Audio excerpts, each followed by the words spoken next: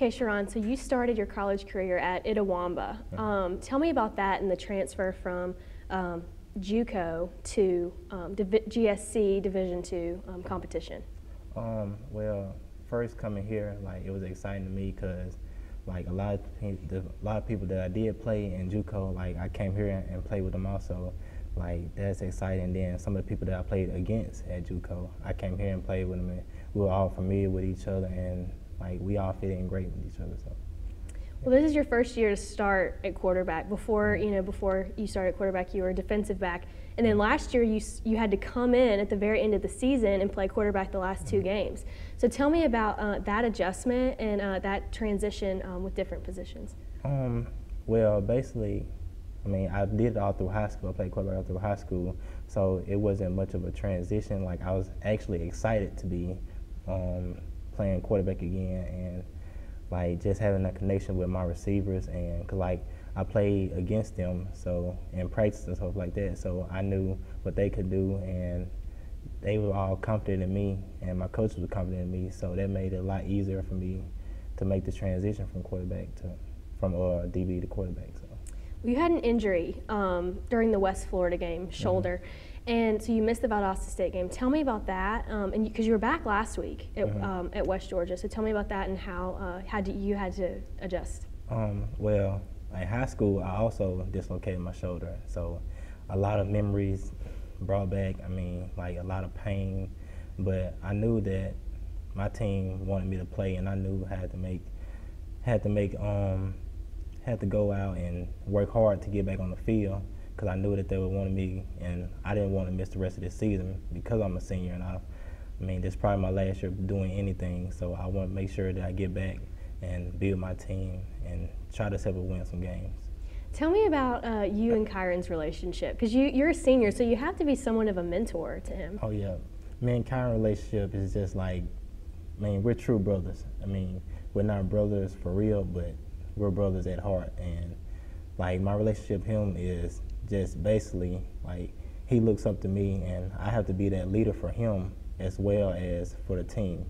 So like during the Valdosta game, like I gave him personally a pep talk, and I also gave the offensive line a pep talk to like protect him, because that's just like my little brother, and I don't want nobody to hurt him, and I know that they don't want nobody to hurt him. So I have to give him that pep talk, and I have to get him like confident so that he can know that he can do what he can. So. So tell me about the last two games. So close, Valdosta by 1 point, and then last week at West Georgia, almost by a touchdown. Tell me what those two losses mean to the team going forward. It has to be pretty encouraging. Oh, it is. Like, well, basically this whole year has been successful for us, even though we haven't been able to come out with the win. But we have put up points more than we have been able to put up in the previous years. And this year is a big step forward, because we have done so much improvement in the weight room, on the field, in the classroom. We have done much better. And I'm so proud of everybody on the team, including myself. And I know the coaches are proud, and I know that they're going to do whatever it takes to get this program to where it needs to be. On the road this week, at Shorter. Tell me about what the road trips are like, because it seems like you guys have so much fun. Oh, we do. Whenever we're on the road, we travel on the bus. I mean, whenever we're not asleep, we're joking around, we're playing, we're laughing, because this, can't have fun. If you're not having fun, then, I mean, what are you there for? Like this game, you have to have fun. So we have to make sure that we can have fun in the game, in the huddle, we make jokes every now and then. So on the road, I mean, it makes it that much easier to play when you're having fun.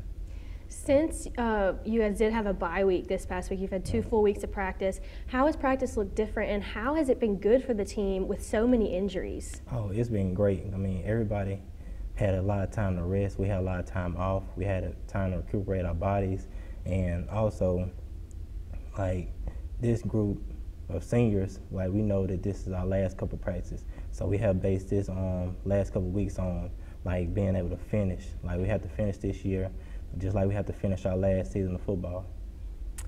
So on Saturday, what is the key to victory against Shorter?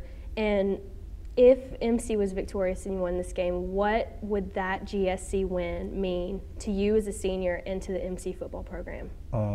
This week right here against Shorter, I mean, it's a big step. I mean, last year we thought we just knew we had the game, but we came up short. And this year we want this to be different. We know that what we have to do, we have prepared very well all week, and we just know that we're better than this team, and we just want to come out with the victory. And when we do get the victory, I mean, that's going to be the best bus ride home ever. Because since I've been here, like, I haven't run a home game, away game yet. So on the bus ride back, it'd be great. Well, as a senior, tell me about your future plans.